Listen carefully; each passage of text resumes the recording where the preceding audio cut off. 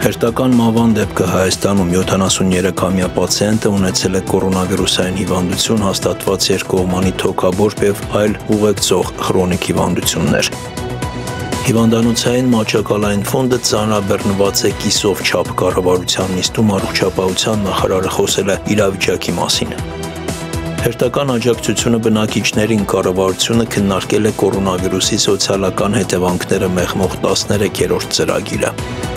Խորհրդարանում քննարկվում է կենտրոնական բանկի նոր նախագահի ընտրության հարցը, իմ քայլի թեկնածուն Մարտին Գալստյանն է։ Կորոնավիրուսի տարածման դինամիկան աշխարհում նոր տվյալների ներկայացում օնլայն հարթակում։ Որքանով են աշխարհում պահպանում ինքնամեկուսացման կանոնները, Շանտ Նյուզի անդրադարձը։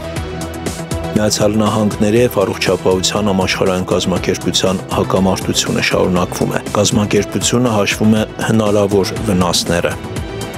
Ֆրանսիայում բնակվող Բելարուսը դատի է տվել նախագահ Ալեքսանդր Լուկաշենկոին կորոնավիրուսի համավարակի տարածման դեմ միջոցներ չձեռնարկելու համար։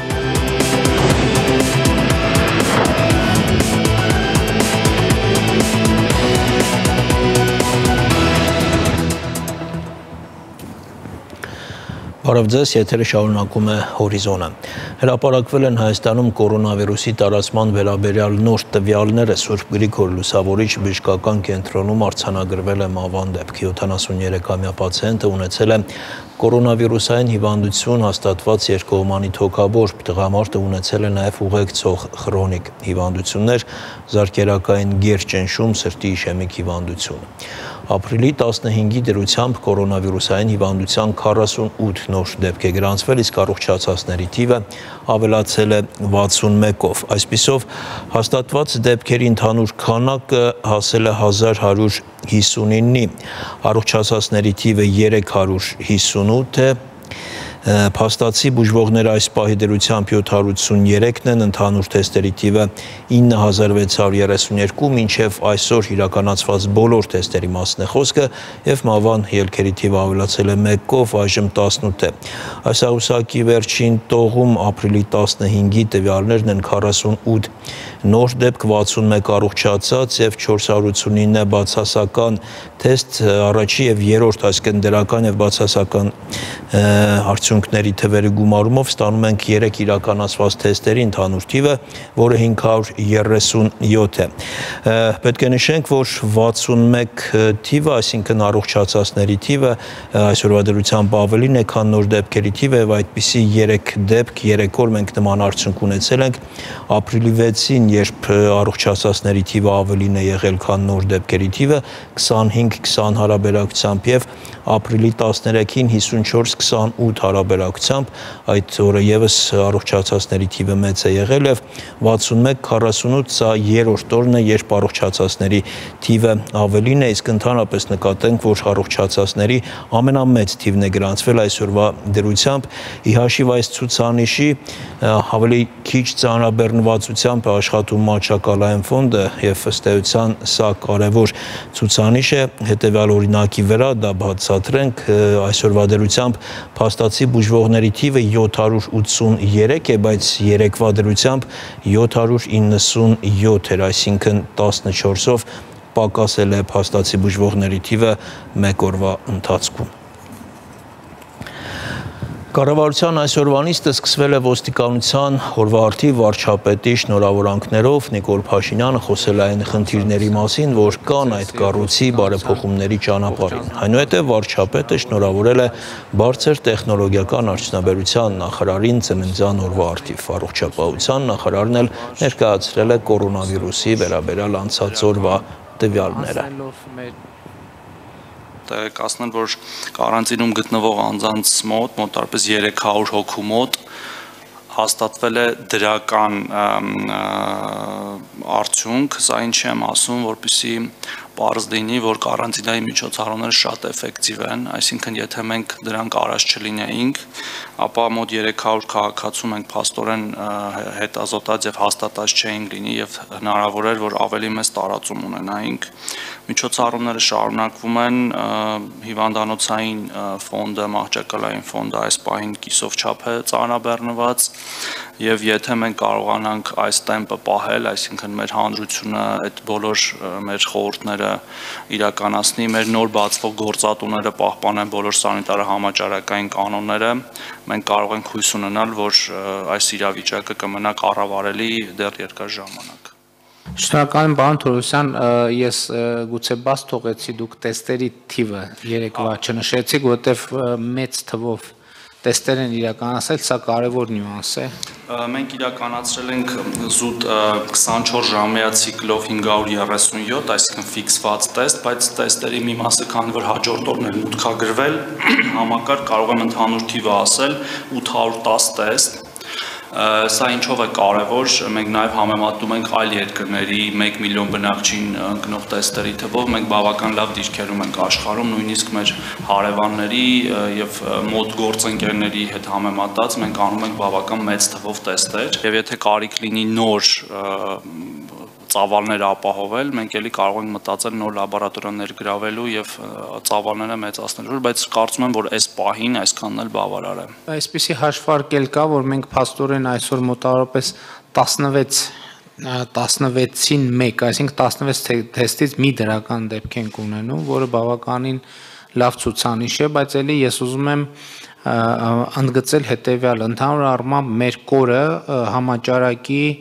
հիմա գտնվում է, այսպես ասած, կառավարելիության տիրույթում, բայց եթե մենք շարունակենք այն վերաբերմունքը, որ շատ հաճախ տեսնում ենք մեր իրականության մեջ, մենք կարող է իսկապես ունենանք համաճարակի նոր բռնկում։ Ես ուզում եմ, որ մեր հանրությունը տեղյակ լինի այն դեպքին, որ տեղի է ունեցել օրեր առաջ Արարատի մարզի Նորաշեն գյուղում, հարգելի գործընկերներ, մեկուսացման մեջ գտնվող քաղաքացիներից մեկի ընտանիքում դժբախտություն է տեղի ունեցել եւ դիմումի հիման վրա մեկուսացման մեջ գտնվող անձը ուղեկցվել է թաղման արարողության, իհարկե նախապես զգուշացնելով, որ չի կարելի, պետք է պահել հեռավորություն եւ որոշակի կանոններ պահպանել։ Իհարկե եղել է ոստիկանության եւ մասնագետի ուղեկցությամբ է նա գնացել հոգեհանգստի եւ հուղարկավորության արարողությանը, բայց հասկանալի է, որ իրավիճակ շատ հուզումնալից պահ է եղել եւ նրանք այնուամենայնիվ իհեճուկս խնդրանքների հորդորների չեն պահել պայմանները եւ հարազատների հետ ինչպես սովորական ընթացակարգով սովորական դեպքերում գրկախառնվել են եւ այլն եւ 2 օր անց մեկուսացման մեջ գտնվող անձի մոտ տեստը դրական արդյունք է ունեցել, այսինքն հաստատվել է կորոնավիրուսի վարակի դեպքը եւ սրա արդյունքում հիմա պարետատունը որոշում է կայացրել Նորաշեն համայնքը ուղղակի ամբողջությամբ մեկուսացնել։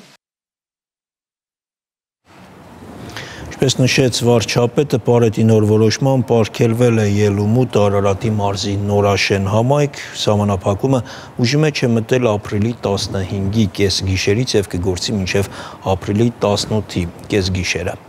Կառավարության նիստին աշխատանք եւ սոցիալական հարցերի նախարար Զարուհի Բաթոյանն էլ ներկայացրել է կորոնավիրուսի համավարակի շրջանում սոցիալական աջակցության 13-րդ ծրագիրը, որը նախատեսված է նպաստառու ընտանիքների համար։ Ծրագրի շահառու է մոտ 85,000 ընտանիք։ Միջոցառման երկրորդ կետով նախատեսված յուրաքանչյուր ընտանիքին իր նպաստի չափի 50%-ի չափով, որի 70% ընտանիքին տրամադրվում է կանխիկ վճարման ձևով ապրիլ ամսվա նպաստի վճարման հետ միասին, իսկ 30%-ը փոխանցվում է որպես բաժանորդի կողմից սպառվող էլեկտրական էներգիայի դիմաց վճար, իսկ շահառուի բաժանորդ չհանդիսանալու դեպքում գումարը տրամադրվում է շահառուին կանխիկ եղանակով։ Սույն միջոցառման Երկրորդ եւ երրորդ ենթակետերով նախատեսված գումարը յուրաքանչյուր բաժանորդ հանդիսացող նպաստառու ընտանիքի անվամբ փոխանցվում է էլեկտրական էներգիա մատակարարող ընկերությանը։ Ընդ որում շահառուի պարտքի արկայության դեպքում այդ գումարն ուղղվում է բնակիչ բաժանորդի ունեցած պարտքի մարմանը, իսկ դրա բացակայության դեպքում ձևակերպվում որպես կանխավճար։ Պարոն վարչապետ, այստեղ խոսքը, ինչպես արդեն նշեցի, 85,000 շուրջ ընտանիքի մասին է, որի հատկացված լրացուցիչ միանվագ աջակցությունը կազմում է 1.2 միլիարդ դրամ։ Խնդրում եմ հաստատել։ Շնորհակալություն, հարգելի գործընկերներ, գիտեք անշուշտ, որ մեր միջոցառումների, հակաճգնաժամային միջոցառումների շրջանակում մենք մինչև այս պահը անդրադարձ չենք ունեցել նպաստառու ընտանիքներին եւ մենք կարծես սրանով համեն դեպս առաջին տպավորությամբ փակում ենք այն շղթան շահառուների պոտենցիալ շրջանակը եւ նպաստառու ընտանիքներին, ինչպես ասվեց, նպաստի մեկ ամսվա նպաստի կեսի չափով հատկացնում ենք աջակցություն եւ ես կրկին ուզում եմ անդրադառնալ այն թեմային, որը շատ է քննարկվում վերջին շրջանում, ասվում է, որ մենք փաստորեն աջակցություն ցույց չենք տալիս չգրանցված օրավարձով աշխատողներին։ Ես էլի ուզում եմ ընդգծել, որ մենք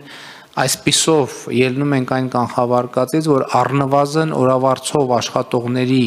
90 եւ ավելի տոկոսին, եթե ոչ 100%-ին, հասնում ենք այս ծրագրով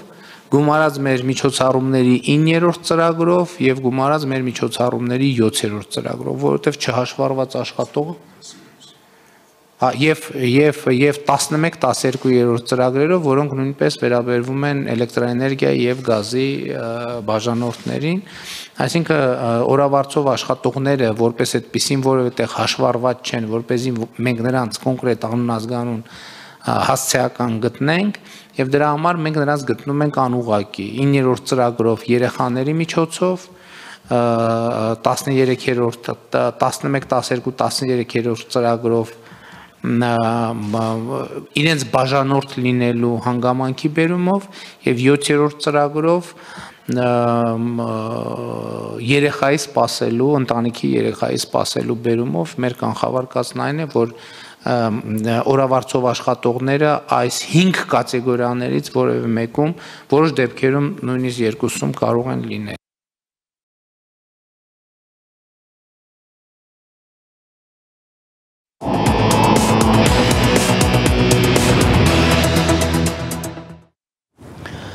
Ապօրինի ճանապարհով ձեռք բերված գույքը կվերադարձվի պետության ազգային ժողով այսօր երկրորդ ընթերցմամբ եւ ամբողջությամբ ընդունել է նախագիծը։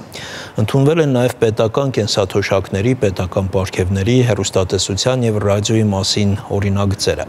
Խորհրդարանը այսօրվա քննարկումները սկսել է Կենտրոնական բանկի նախագահի ընտրության մասին հարցից։ Տեխնացուն Իմ քայլը խմբակցության կողմից առաջադրված Մարտին Գալստյանն է։ Նա իր ելույթում անդրադարձել է նաեւ այն հարցին, թե ինչպես է Կենտրոնական բանկը արձագանքում կորոնավիրուսի հետևանքներին։ Կենտրոնական բանկի նախագահի տեխնացուին հարց ուղղելու համար հերթագրվել են մոտ 4 տասնյակ պատգամավորներ։ Հարցերի համար հերթագրում կանաչը հարցերի տվողների քանակը։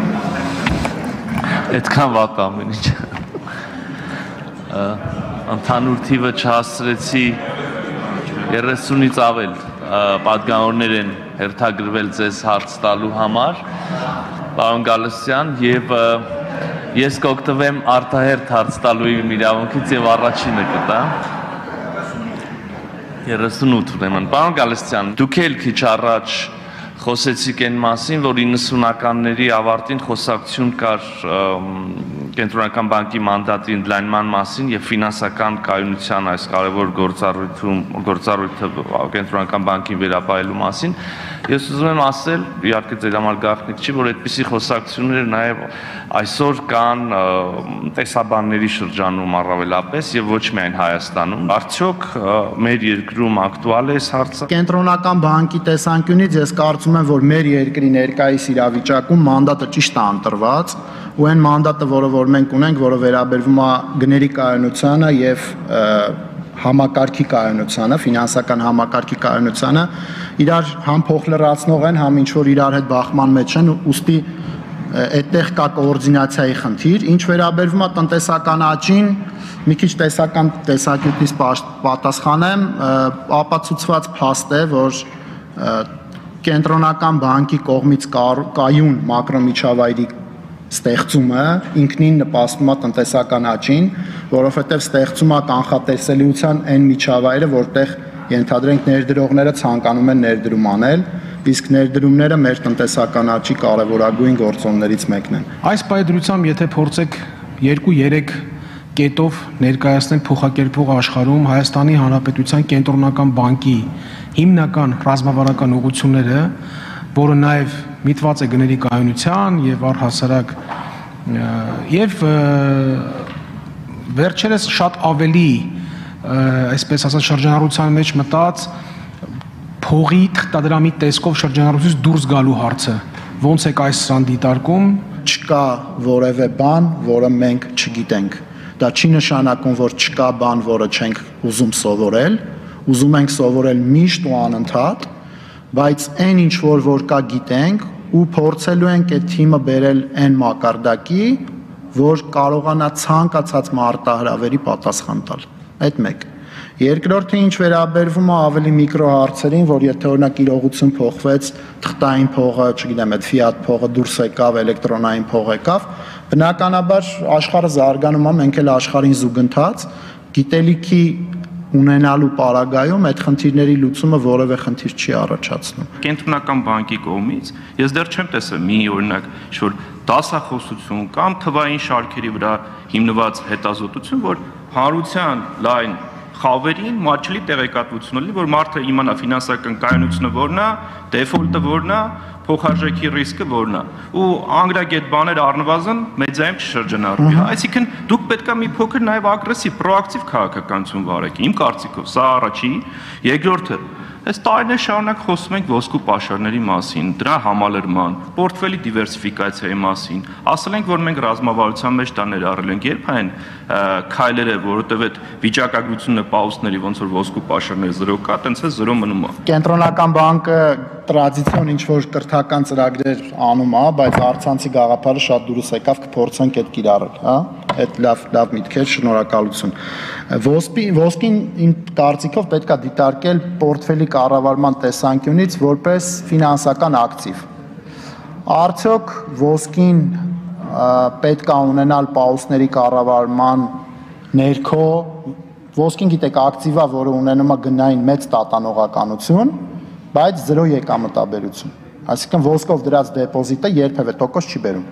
Գնի տատանման վրա դու կարող ես ինչ-որ սպեկուլատիվ ակնկալես, որ գինը կգնա վերև ու դրա հաշվին կաշխատես։ Այդ թողենք մասնագետներին, որովհետև համոզված եմ, որ այն մարդիկ, ովքեր որ մեր պաուստները կառավարում են, ունեն մասնագիտական փորձ որոշելու այն բաղադրությունը ակտիվների, որը պաուստների կազմում պիտի լինի։ Երրորդը, ցածր գնաճային միջավայր լինելու է թե չէ, իմ կողմից շատ հարգված եւ որոշակիորեն նաև ինչ-որ առնչություն ունենալով Լարի Սամերսի թեզն է secular stagnation-ի մասին, որը նշանակում է, որ աշխարհը նույնը չի լինելու, այսուհետև մենք դատապարտված ենք լինելու ունենալ միշտ ցածր գնաճ, որովհետև տեղի են ունենում կառուցվածքային փոփոխություններ եւ այլն, արդյոք այդ թեզը կիսում եմ մասամբ։ Լրատվությունը կշարունակենք Շանթ Նյուզում եւ կխոսենք հետեւյալ թեմաներից։ Կորոնավիրուսի տարածման դինամիկան աշխարհում նոր տվյալների ներկայացում օնլայն հարթակում։ Որքանով են աշխարհում պահպանում ինքնամեկուսացման կանոնները, Շանթ Նյուզի անդրադարձը։ Միացյալ Նահանգների եւ առողջապահության համաշխարհային կազմակերպության հակամարտությունը շարունակվում է։ Կազմակերպությունը հաշվում է հնարավոր վնասները։ Ֆրանսիայում բնակվող Բելարուսը դատի է տվել նախագահ Ալեքսանդր Լուկաշենկոին կորոնավիրուսի համավարակի տարածման դեմ միջոցներ չձեռնարկելու համար։